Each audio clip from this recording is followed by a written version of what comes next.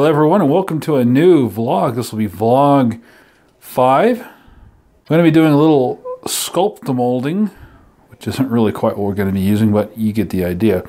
This is paper mache claycrete. Had this for a few years. I noticed the price has gone up. This was $6.99 when I bought it.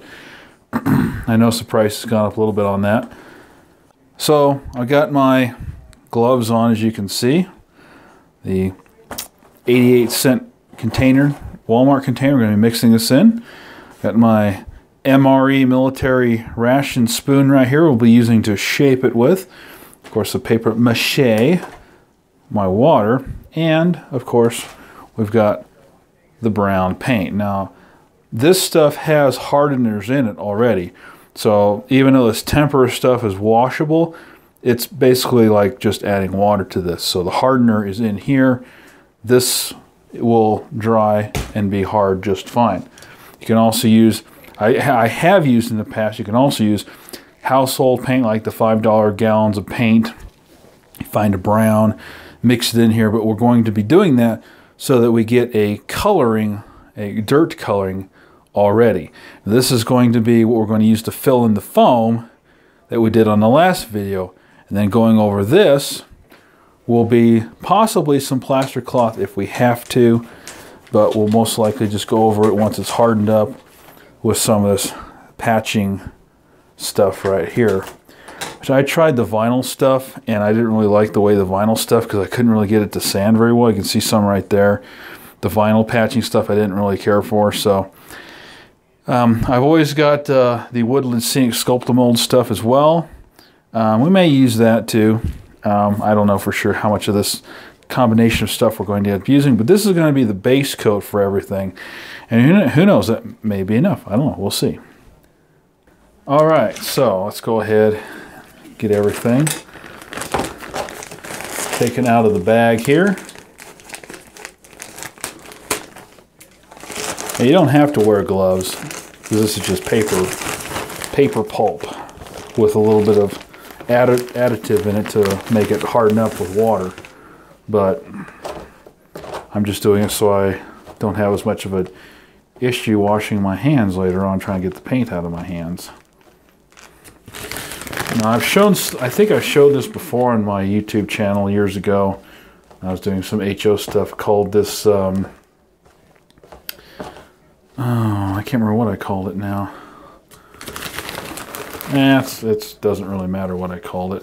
This is almost like cellulose insulation. Might be smart to wear a mask, but I don't have a mask right now. And I'm trying not to stir this up too much here. Okay, so that should be good enough to start out with here. So I'm going to add a little bit of water to this. Now the consistency of this is going to be completely personal preference. Do you want it to be nice and super thick, or are you going to want it to be kind of a little bit runny? It's all personal preference, and it's all based on what exactly you're doing, what you will be using it for. Now, since I'm going to be stuffing this into places, I probably want this to be a little bit of a thick consistency, and of course you can always add more pulp, paper pulp as they call this, later on. It's like cottage cheese right now.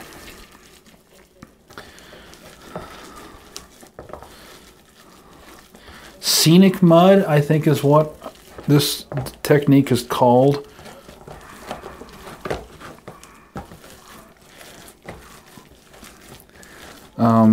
There's a few different ways to make scenic mud. Some people actually put dirt in here too.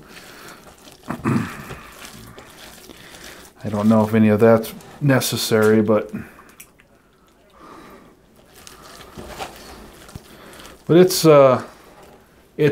moist, but it holds its shape. So, and it'll give a nice texture to the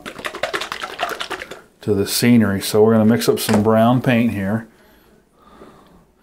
Probably can use just the brown paint by itself, but this particular brown paint, it's just called brown, But I thought this had a very distinct dark earth color to it, more so than other browns I looked at had. But this will give us our, then we want to paint this later. See, that's what we're doing here. We're combining several steps into one. I suppose you could probably put green paint in here if you wanted your underlayment to already be green. But typically most people do brown underlayment and then put your green scenery on top of that.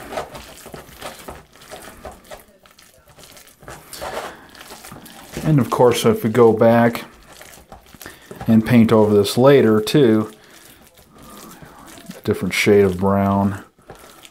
But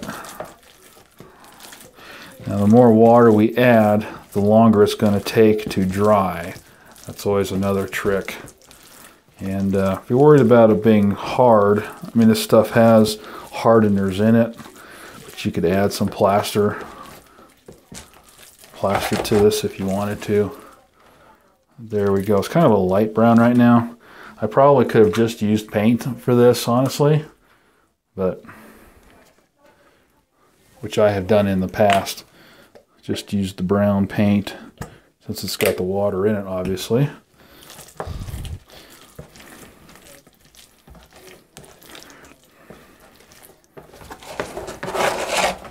See, this is the modeler's recipe right here. We don't bake cookies, but it's almost like well, now it's a little bit runnier, but it's kind of the consistency of hamburger.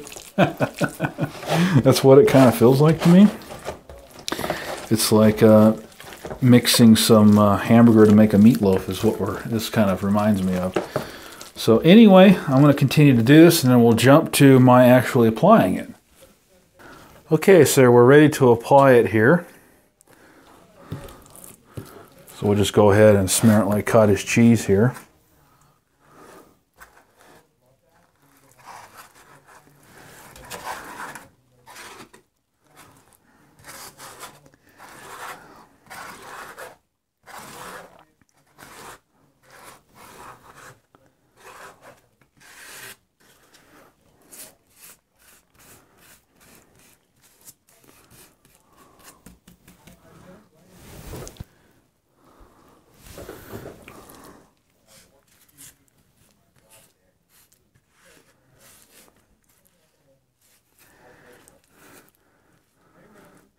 Just build that right up to the road bed there that I've laid for the eventually for the track to lay on there. But you can kind of get in there with your fingers and kind of make that whatever kind of scenery you want to make it, however rough or smooth you want to make that. You can do that now while you're doing this. Now, this isn't necessarily something that you're going to get done in 10 minutes. But, I mean, it could take a while to get done, is what I'm saying, if you really go back and tediously pack it in here and stuff like that. But it'll allow you to shape the scenery as you go along. And, you know, when you run out, you just make more. Not that big of a deal. Now, we may not even have to use the MRE approved or included spoon there. We may not have to even use that at all. But if we blend this down into the ground here, then we probably won't even have to use plaster to go over this later on. You can decide, obviously, how far out you want that to go.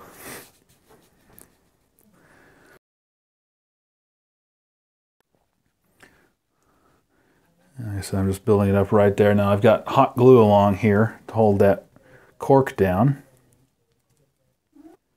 Okay, that looks looking pretty good. I don't think I recorded it for the last video for this video, but I'll probably show this on the next video when I'm doing this on the rest of the layout. But this is cork that is Duck brand cork, so it's got an adhesive back. Duct tape. Same company that makes duct tape. Quack Quack duct tape. And I found this at Hobby Lobby this summer. They had them on clearance for $2 a roll. Normal price was like $9 or $8, something like that. And it's about, I don't know, that many that many finger width wide there, I guess.